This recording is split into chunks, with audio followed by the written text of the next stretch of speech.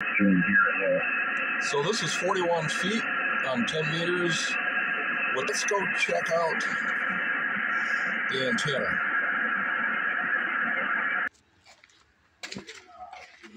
Okay, here we are following the coax and the control line.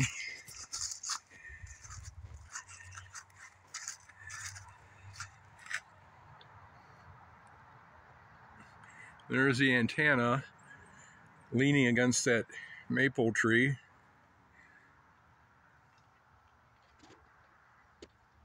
And the tip should be up about 41 feet. So I got 100 feet of coax and 100 feet of control line going to the radio, which is in my garage at the moment on a battery. And that's my FC-40 remote tuner. And there is another counterpoise wire that's 41 feet that is in line in the opposite direction of the coax. So it's 180 degrees on the other side of the vertical. And we'll get back. There it is, way up there. It's hard to see the tip of that thing. And let's see if I can zoom in. Zoom, zoom, zoom. Yo, hold it steady. It's not focused.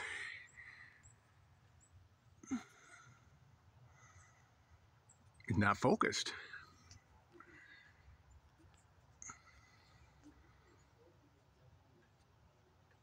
Yeah, so much for my camera skills.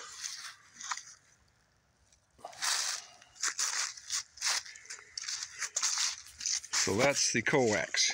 Wait, Mike, I didn't get the whole call there, Roger. Back on 10 meters. This antenna is very quiet. The gray line is coming in. Okay, KB8, Mike Tango Zulu, kilowatt Echo 6 Tango Zulu. Let's see.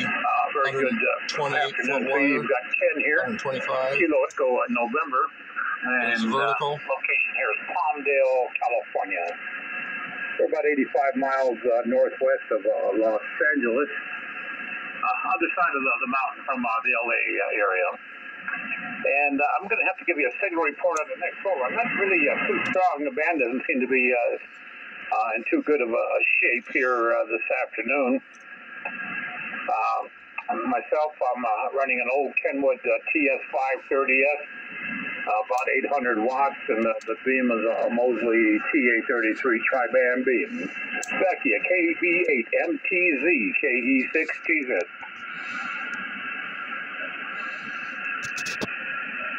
Anyway, that operator's out in California, a different angle of radiation, so he's stronger than on my long wire sloper.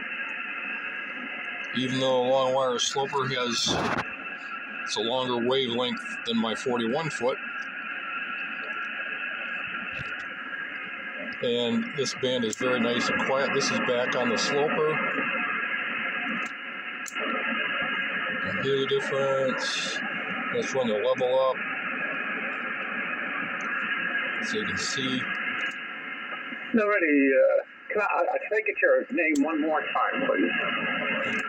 It's a couple S units difference. Alrighty, that was an easy one. Okay, Al. Again, good afternoon to you. That's the long wire. Yeah, it's been raining and raining the here. vertical. I tell you, I look out the window in the shack. There's a little trade in the QSB. Quite hard.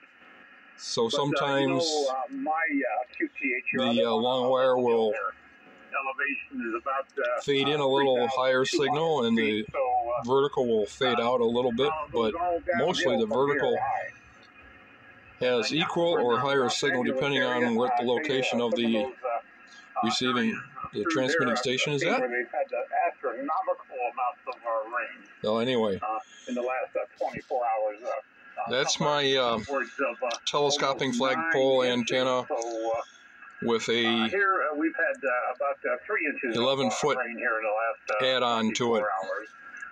And Hope that helps. we do live 73s. on a hill here.